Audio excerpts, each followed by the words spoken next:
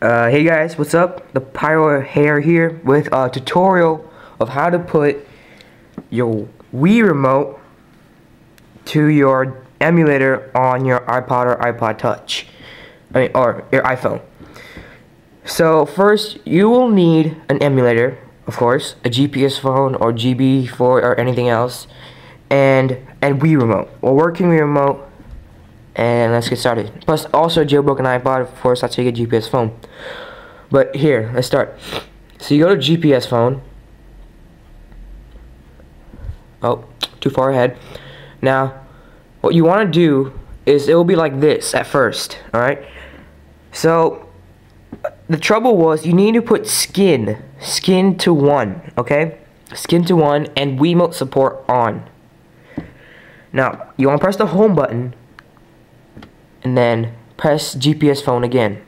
It will say this screen will come up. So now you want to do is press the Nintendo red button right here, and it'll be there. It might already connected because I pressed it, but you will press that Nintendo on that screen. It will work and it will come to the screen. Now the trouble was I didn't like the skin 1, so all you have to do is go back to options and press 5, or whatever skin you prefer. And I like landscape mode the best, so skin 5. Then you go to a game, okay, game you want, let's say Super Mario, landscape and sound.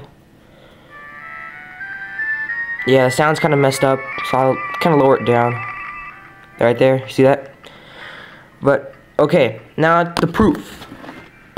Here's the proof. You can clearly see Mario jumping, but I hate the screen. I don't want to see this anymore. Press the 2 button, which acts like an A. And I press the 2 button here. It's kind of hard to show you. See right there? Now, single player. When I press this 2 button, it will. Let me see if you can see single player. Single player.